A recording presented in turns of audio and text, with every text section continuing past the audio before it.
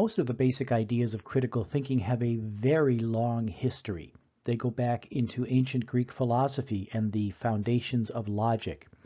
Today, we're going to look at one of the most important innovations in critical thinking, which was made by Socrates, a very important ancient Greek thinker who lived from 469 to 399 BCE.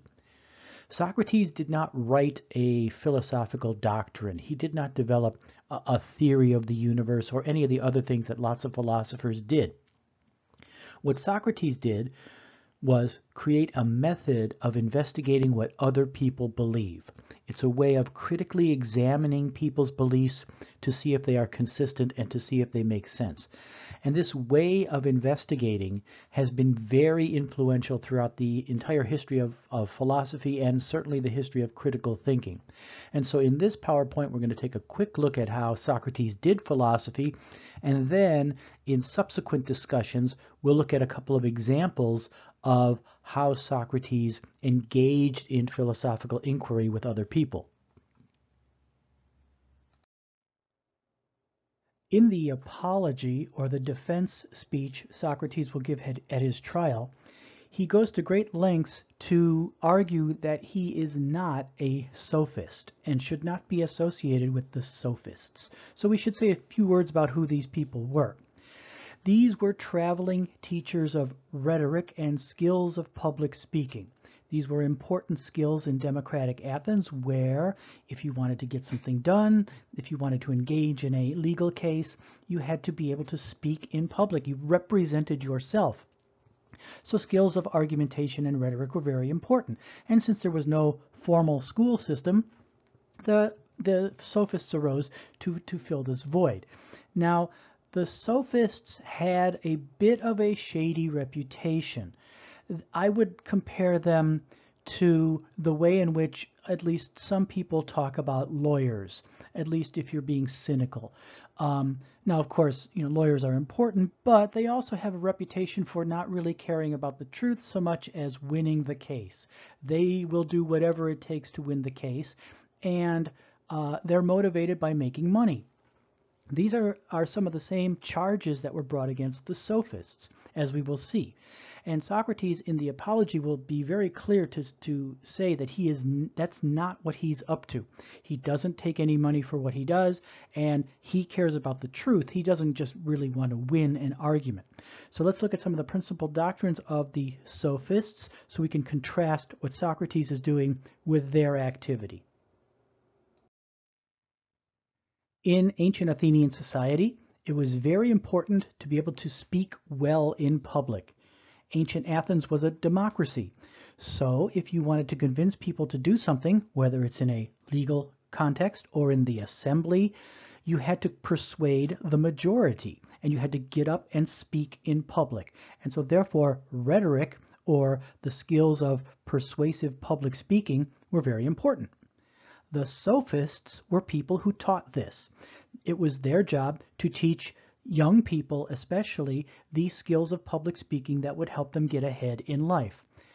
If you were a wealthy person in Athens, you would, if you had children, often employ a sophist to teach your children these skills of public speaking. The issue with the sophists from the Socratic point of view is that the sophists weren't interested in the truth. This is why there's an opposition between the sophists and the philosophers. The philosophers, like Socrates and Plato, are opposed to the sophists because, as philosophers, they are looking to achieve the truth about reality, whereas the sophists didn't really care about that, or at least that was their reputation. They just wanted to win and then collect their fee. And so therefore there's an opposition between the philosophers and the sophists that Socrates will comment upon in the Apology, where he makes it very clear that he is not a sophist, that he does not take money for his teachings, and that he shouldn't be associated with them and their bad reputation. The bad reputation of the sophists arose because they claimed, anyway, to be able to teach you to make any argument victorious, no matter how poor it was. And they could also teach you to make the opposite of that argument victorious. They could make you equally persuasive on any side of an issue. Now, of course, if they could do that, that would be a very, very valuable skill to have. And so this was the reputation that the sophists acquired, that they were able to make the weaker argument the stronger. And therefore, they were seen as something of a threat to Athenian society because they allowed unscrupulous people to persuade the masses to do whatever they want. And that can be a very, very dangerous thing when you have a democratic society as they did in Athens. From the philosophical point of view, Sophism had at least two especially negative implications.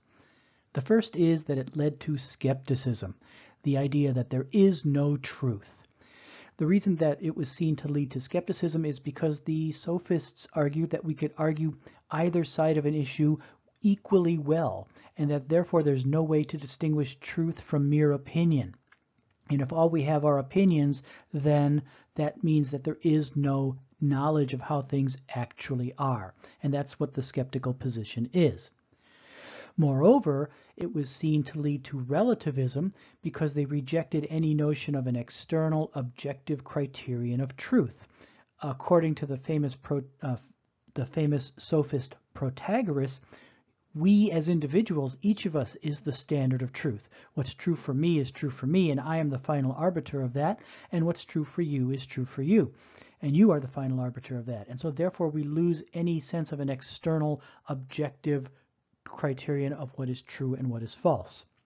And Protagoras is especially famous for arguing, of all things the measure is man, of existing things that they exist, of non-existing things that they do not exist. So this notion of truth is relative to each individual goes well with the notion of skepticism, that there is no one objective truth that we're all aiming at.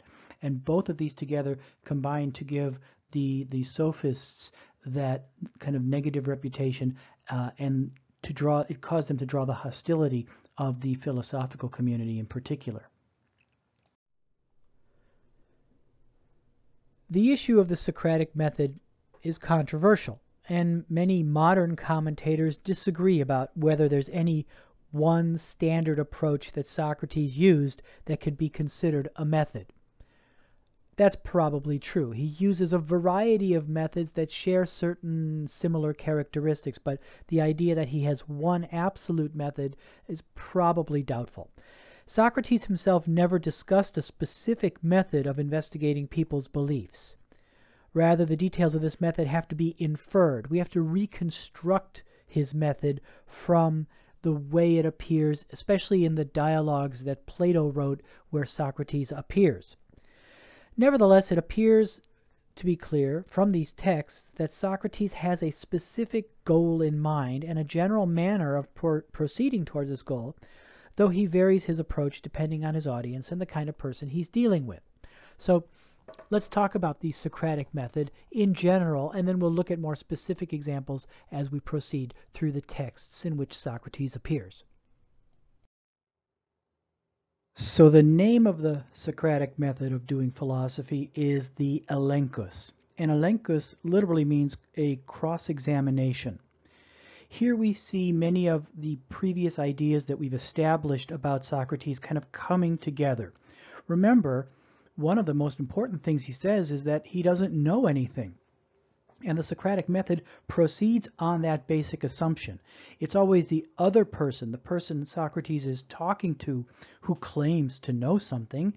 And then by means of this elenchus or cross-examination, it will turn out usually that the person does not in fact know what they think they know. So the elenchus is a communal search for knowledge. You do this in conversation with someone else. And the goal of this conversation is not just knowledge about the world, but moral knowledge. That's always going to be Socrates' principal interest. Socrates wants to know how to be a good person, how to be a virtuous person. And of course, since virtue is knowledge, then we have to acquire certain knowledge in order to be virtuous, and the knowledge we acquire is in the form of definitions. Definitions of what is holy, what is temperate, what is just, for example. And once we know these concepts, then we can act upon them, so they become a guide to our moral actions. So that's how we bring all the elements together. Someone claims to know about virtue. Socrates says that he wants to learn. The person tells Socrates what they know, and then Socrates cross-examines that person to see if what they've said makes any sense. And we'll see this in great detail in the Euthyphro, where Euthyphro will present himself as a moral expert, an expert in religious matters, especially the issue of holiness. He claims to be an expert on all things that are holy, but as it turns out in the course of the conversation, Euthyphro really doesn't have the first idea of what holiness is. And so this is another aspect of the Socratic method that you often see in these dialogues of Plato, and that is an encounter with Socrates may not be a very pleasant thing, because what ends up happening is that you are revealed in your ignorance, and that can be embarrassing, all right, especially if you have a very prominent role in society, and this cross-examination is taking place in public and can be a very humiliating experience. It's important to keep in mind, however, that Socrates is not just trying to embarrass people. That would be a petty kind of interpretation of what he's trying to do. I think we could say that he is sincere. He is sincerely trying to reach the truth with respect to moral judgments. And he does believe that there is a truth, and that this truth is conceptual, and we get at it through definitions. So this linguistic analysis is the key to the Socratic method. So let's take a look at how a typical elenchus would proceed in more detail. Our first reading where the Socratic method is emphasized is going to be the Euthyphro, which we're going to be reading next. In the Euthyphro, you get a pretty standard model of a typical elenchus, a typical Socratic cross-examination. And here I want to just talk to you a little bit about the general details, the general way in which such an encounter takes place, so that when you read the Euthyphro, you could see that as a more specific example of this general approach. So as we know, Socrates has no knowledge, especially moral knowledge. This is what he's looking for. So he's always on the alert for someone else claiming to have knowledge. And of course, as we know, there's no shortage of people who want to tell you what they know in this world. So he will often find somebody who claims to have knowledge, especially about some moral concept that he's concerned with, like holiness or temperance or justice or courage or any of a whole range of morally relevant terms that he wants to have knowledge about. Now, Socrates claims to be ignorant about the matter, but is willing to be instructed. This is an important point. This claim that Socrates makes not to have any knowledge is often referred to as Socratic irony. Ironic because it's not clear whether he does or doesn't actually know. So he may know but be claiming the opposite, which is the essence of an ironic kind of claim.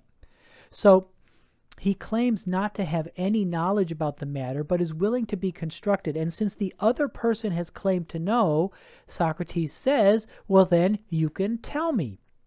If you know what you're talking about, let's say if you know about holiness, then you can tell me what holiness is by giving me a definition that can stand up to critical scrutiny.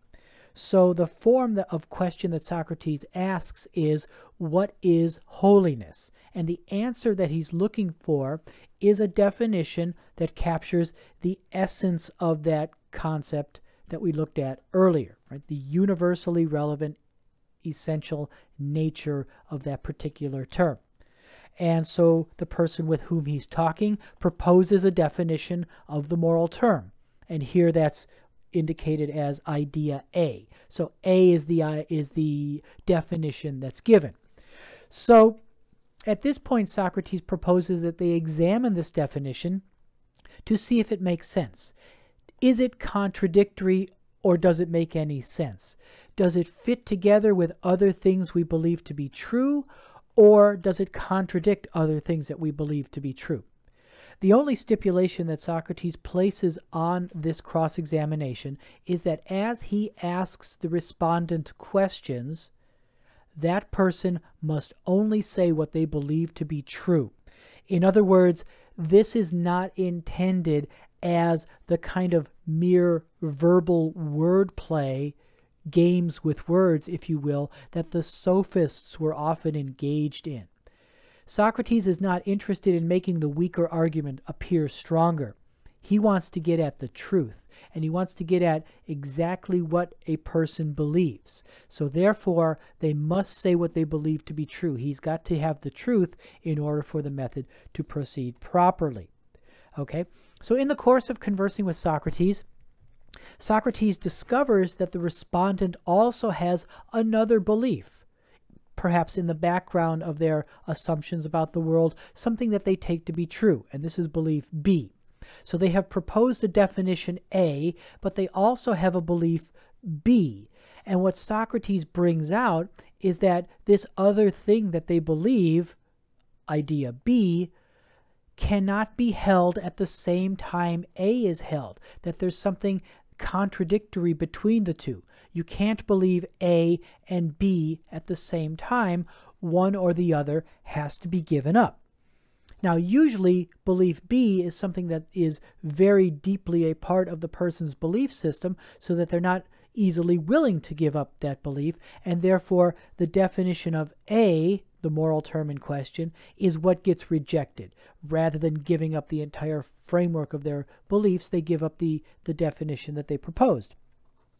Now, in the Euthyphro, what we're going to see is that this proposal of a definition and its criticism and its ultimate failure is going to be a process that repeats several times until basically the conversation kind of collapses without any resolution whatsoever. And the term for this is aporia. That is, the Euthyphro will be a typical example of a Socratic dialogue because it ends in aporia. It ends without resolution.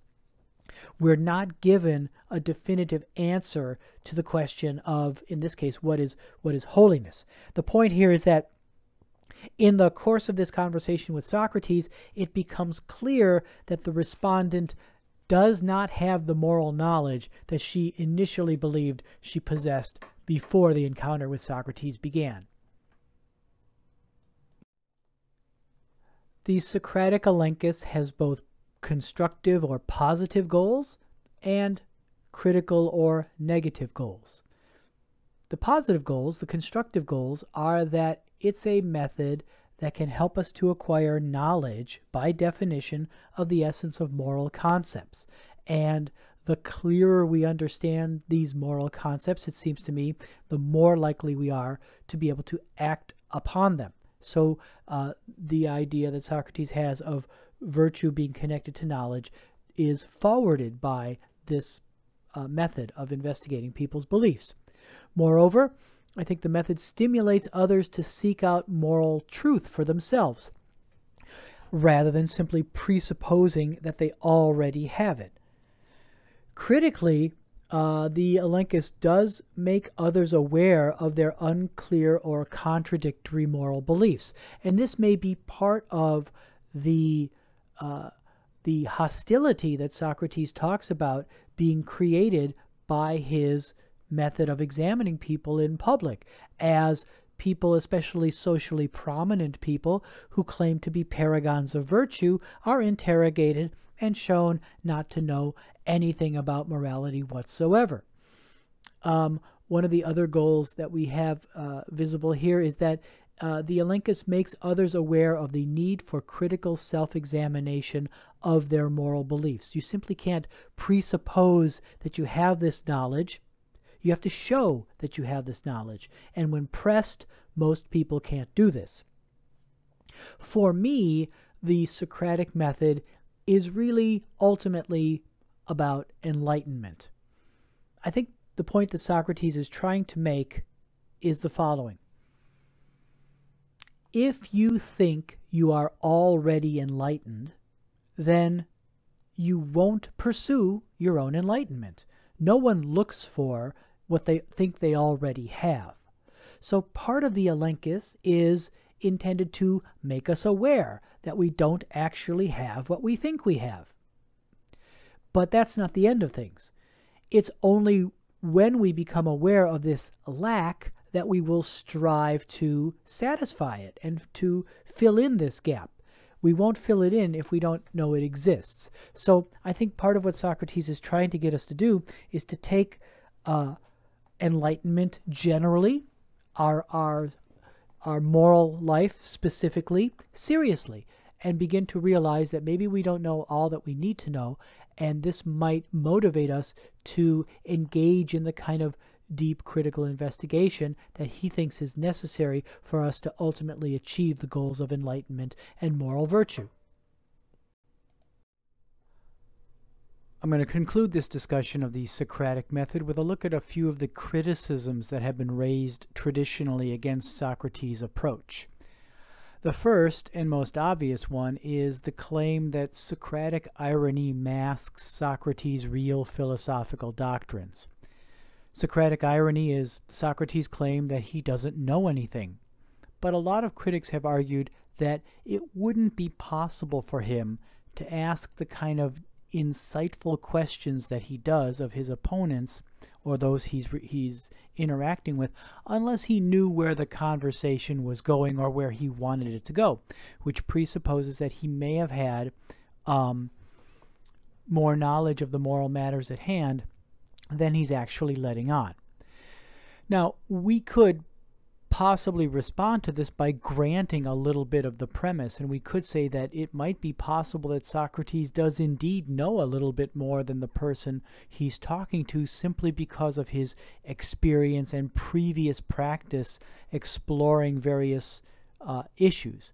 So, for example, in his conversation with Euthyphro, it might be possible that Socrates has had prior conversations on holiness with other thinkers, and therefore, though he may not know the answer, he may know more than Euthyphro does in the sense of which wrong ways are possible and which answers are more plausible. So we can partially grant that Socratic irony is somewhat disingenuous without having to abandon the claim that Socrates doesn't actually have a complete understanding of the matter about which he's talking. Another criticism is that the Socratic method of cross-examining other people's views, the elenchus, is merely destructive. That is, it makes people aware of their errors. It gets them to be uncertain about what they took to be the truth, but it doesn't put anything into the place of those false beliefs. So it leaves people in a state of moral confusion. And people who are in a state of moral confusion are likely to be more easily misled than other people who may be completely convinced of their views, which may be wrong views, but at least give their moral personality a certain direction and a certain stability. So that's one possibility, and it's clear that the charge of corrupting the youth must have had something like this in mind, that Socrates goes around training people to undermine traditional morality.